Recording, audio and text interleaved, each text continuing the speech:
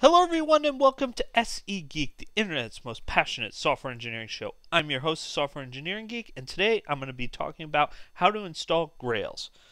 So, this is just going to be a very quick video because installing Grails is essentially the same as installing Groovy. Essentially, I would use the GVM if you're on a Linux-based system or a Mac-based system.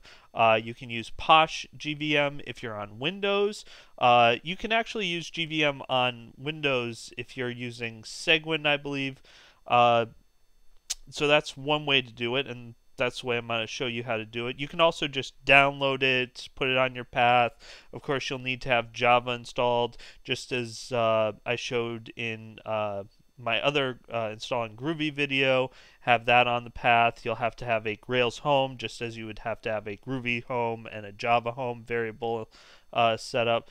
So all that, would be taken care of if you use GVM or Posh GVM.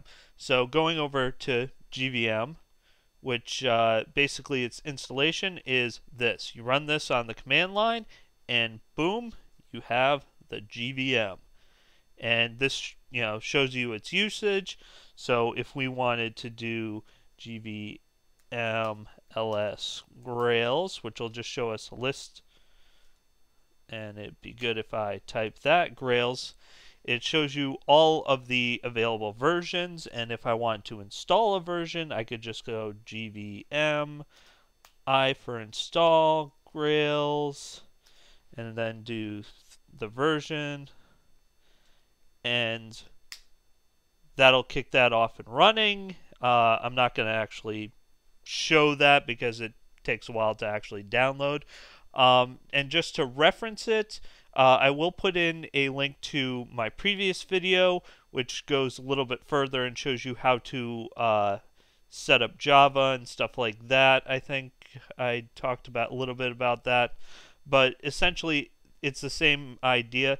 Very easy to get up and running if you use the GVM. Otherwise, you have to put it on your path as you would and set the variables as you would when you install Java. So that's pretty much it for now.